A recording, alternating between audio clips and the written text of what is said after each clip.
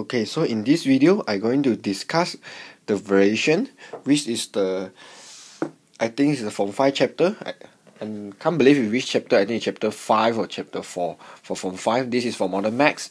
Alright, so I just randomly choose one question from one of the reference books. Alright, okay, so for variation, first you must understand what is the meaning for varies directly or varies inversely. Okay, it's very directly. It's varies directly. Actually, it's very simple. You imagine x is varies directly with y. So what you need to do is you just make this symbol become equal, and then you add a k in front of y, and then you make a k in front of y. So what you will have is x will equals to k y, and then of course this k actually is the constant value, so you always need to find the constant value and then just put it back. This is the meaning for varies directly. Okay, this one is varies directly. If let's say x is varies inversely, when inversely means 1 over y. Okay, if for example x is varies inversely of y, when you see the word inversely, always will give you 1 over y. Okay, so what you need to do is, first step, you have to change this symbol to equal, and then you have to add a k on the top. You can foresee here k is always on the top one. There's no condition k is on the bottom. There's no condition k is together with the denominator. K is always on the top, no matter it's directly or inversely. Alright, I hope you can understand about this one. So when we change this symbol to equal, what will happen is, so you got x will equals to k over y. So you can see k now is on the bottom and k is the constant. Alright, then if you understand about this one, yeah, you can almost solve all the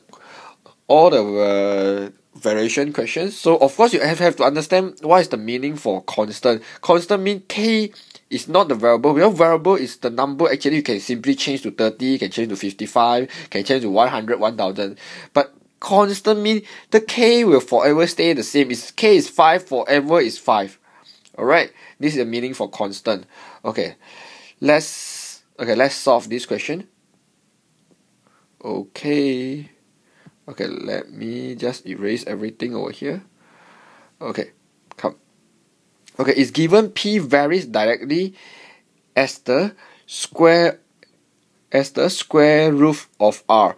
Varies directly as the square root of r. So from here I can roughly understand is p is varies directly as the square root of r. Isn't it? This is square root of r. So p is varies directly. Yeah. If this question he changed to p is varies inversely, if this is inversely, you just change to 1 over square root of r. Alright, I think not really hard. So first step is still the same. I make this symbol become equal, and then I add a constant beside square root of r. Alright, so this is very important. If you got this one, I think you can got 1 mark from your exam. But then too bad this one only come out in paper 1, means it's MCQ question. So yeah, you no need to write the step. Alright, then what's next is, okay, over here he give you the value for p and r. You just substitute the value into this equation. Just substitute the value into this equation. So you got 30 will equals to k, we do not know, we have to find k, and then we know r actually equals to 25. Yes, so you just solve this one. Square root of 25 is very easy, it will give you 5. So 30 will equals to 5k. So k will equals to 30 divided by 5, which is 6. Okay, once you get k, immediately you substitute back to this equation. Then you can got the correct answer. So I'm going to substitute my k back to this equation. So what I got is p will equals to 6 square root of r. This means 6 is a constant.